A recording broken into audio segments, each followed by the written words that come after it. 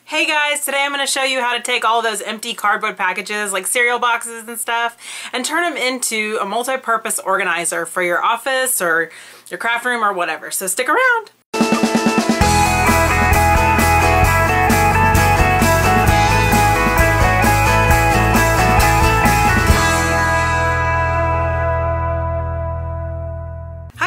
Welcome to Let's Create Something Great. I'm Samantha, and today I'm going to be showing you how to upcycle some things without having to throw them away and turn them into a functional organizer.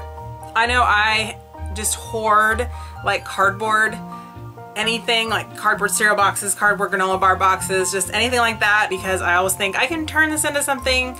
Obviously there's, if you don't need to use them, recycling is great, but if you can reuse them and you're right on your own home, not only is it going to save you some money, but it's going to be personalized for what you need. And I think that's what's great about these DIY kind of projects, is that you can make them your own and customize them for your own needs. Obviously there's going to be multiple ways to do things like this, but I'm going to show you mine, so here it is. So the first thing you're going to want to do is plan how you want to arrange your boxes depending on your needs. Next, start cutting the sides out of the boxes that will be laying on their side. Then just take a piece of duct tape and tape all the way around the edges of the box to add stability and to close off any open ends, because the only open end you want is the wide part on the top. Then just repeat this process for all of the boxes. Now my smaller boxes, they were already the width that I wanted, so I just trimmed them down so that they were the height that I wanted and so that they would line up well with the other boxes. I started with just some spray glue to glue all the boxes together. Make sure you protect your surface. Once they're glued together, I went in with some more duct tape and reinforced all the weak spots. You don't want it to fall apart.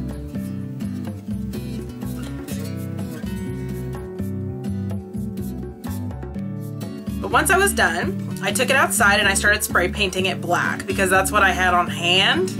So then I decided that I hated the black and I broke down and decided to go to the hardware store. I then got really overwhelmed by all the options and I think I ended up coming home with like 5 different colors. When I got home, I finally settled on a nice green color that I painted over the black. It took several coats because I painted it black, but this looks so much better. I just started by taking a piece of baker's twine and then started going through my crepe flower stash, and I just started stacking up different colors to make flower combos that I liked.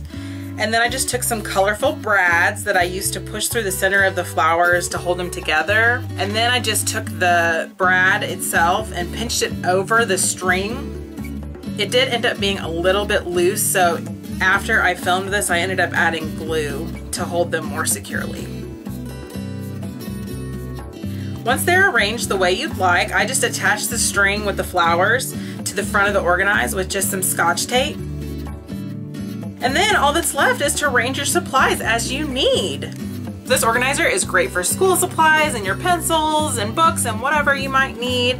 In my case, I ended up using it for my sticker collection. I've been needing to reorganize it, and this was the perfect thing for it. Well guys, that's it for today. I hope you enjoyed this tutorial. If you did, give it a thumbs up, and kind of gives me an idea if this is something that you like. If you're new here, I invite you to subscribe. We're a rapidly growing community here and I'm so excited about it. I'm super motivated. I am going to commit to one crafting video every Monday here for you, and anything besides crafting will be bonus.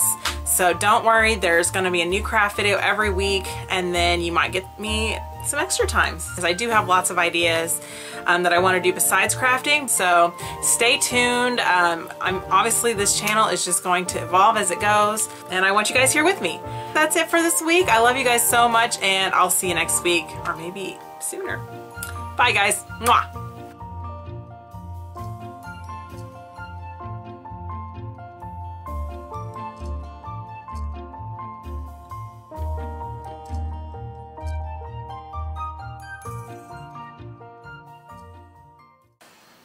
And we danced all night to the best song ever. We knew every line.